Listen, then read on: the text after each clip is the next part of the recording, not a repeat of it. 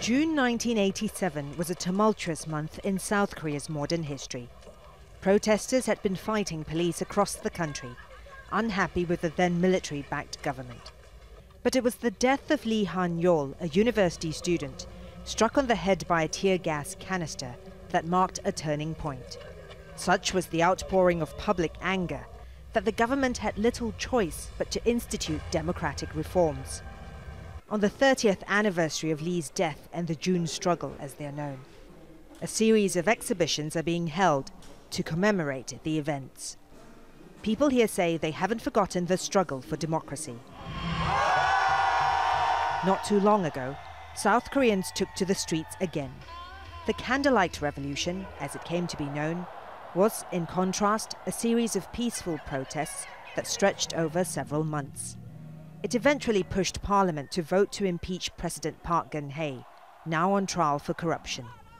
And while many saw the demonstrations as proof of a strong civil society in South Korea, some say it also exposed weaknesses in its political system.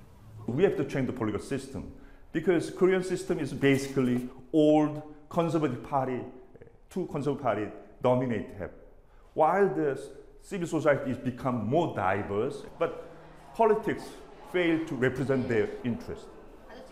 There's now a growing realization that the 1987 constitution may no longer be suitable.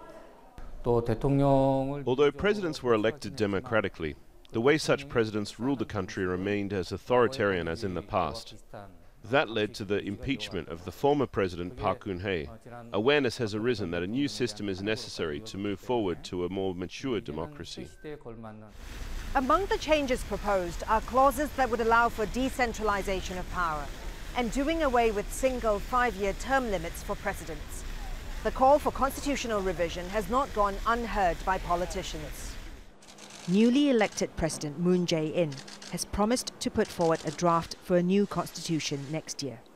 People here say it's further proof that in South Korea's hard-won democracy, the views of its people are being heard. Florence Looi, Al Jazeera, Seoul.